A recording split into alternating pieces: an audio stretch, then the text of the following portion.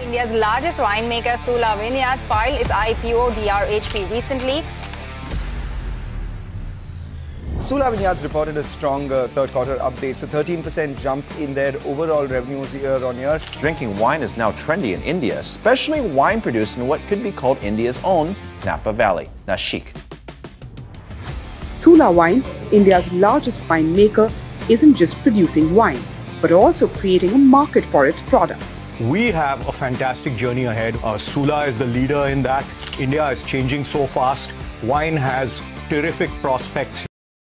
Hello everyone, and welcome back to another exciting episode of our underrated Indian Business Maharaja series. Today, we have an incredible success story to share with you, the rise of Sula Wines, the king of the Indian wine market. We'll delve into their journey, business strategies, and the valuable lessons we can learn from their remarkable ascent. Sula Wines is not just your average winemaker, they've carved out a dominant position in the Indian wine industry. Imagine this, while some of their competitors like Fratelli Wines and Zampa have substantial land acreages, Sula alone boasts a staggering 2,600 acres, more than the combined total of their nearest three competitors. What's even more astonishing is that they've managed to turn out their wine inventory in a remarkably short time, despite producing 5 times more wine than their competitors. So, what set Sula apart? Well, one significant factor was the Maharashtra government's grape processing policy, introduced in 2001. It significantly eased the process of obtaining approvals for winery operations, reduced excise duties, and provided a single window clearance system for essential licenses and infrastructure. This policy change catalyzed the growth of the wine industry in Maharashtra, and soon Karnataka followed suit with its wine policy. But it wasn't until the global economic crisis in 2008 that Sula truly distinguished itself. In that tumultuous year, Generations, a giant in the Indian wine industry with a 60% market share, made risky investments that resulted in unsustainable losses. As a result, they had to liquidate their assets, leaving grape suppliers high and dry. This is where Sula stepped in as a savior for these grape suppliers. They offered these farmers contracts at affordable prices, ensuring a steady supply of high-quality grapes for themselves and a reliable income source for the farmers. Sula understood that the Indian wine market was different from the global market.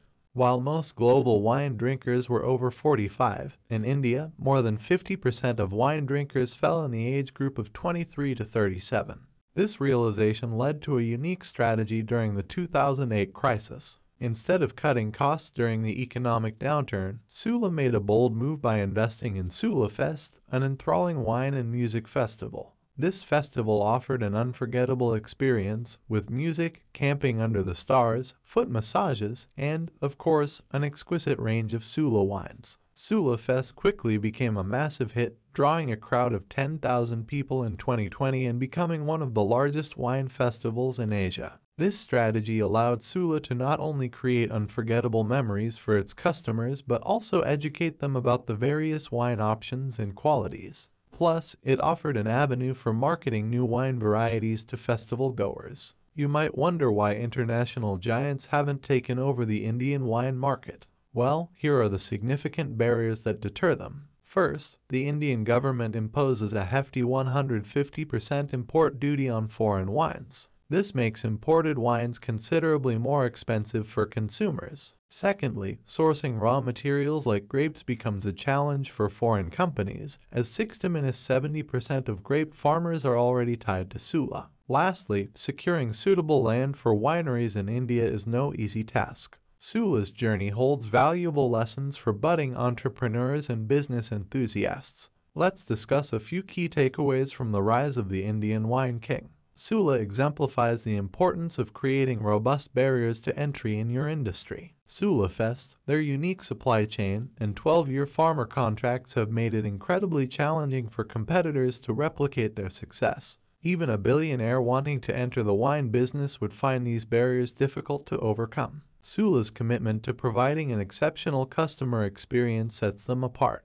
While many alcohol brands rely on surrogate marketing, Sula chose to go beyond and create the memorable Sula Fest. This unique event educates first-time wine tasters, making Sula more than just a brand but an unforgettable experience. So, there you have it, the remarkable journey of Sula Wines from a humble startup to the king of the Indian wine market. They leveraged government policies, supported grape suppliers, understood the Indian market, and created barriers that keep international giants at bay. Their story offers invaluable lessons for aspiring entrepreneurs and showcases the power of innovation and understanding your audience. Thank you for joining us today. We hope you found this episode of our Underrated Indian Business Maharaja series both informative and inspiring. Don't forget to like, share, and subscribe for more success stories from the world of Indian business. Until next time, keep innovating and keep thriving.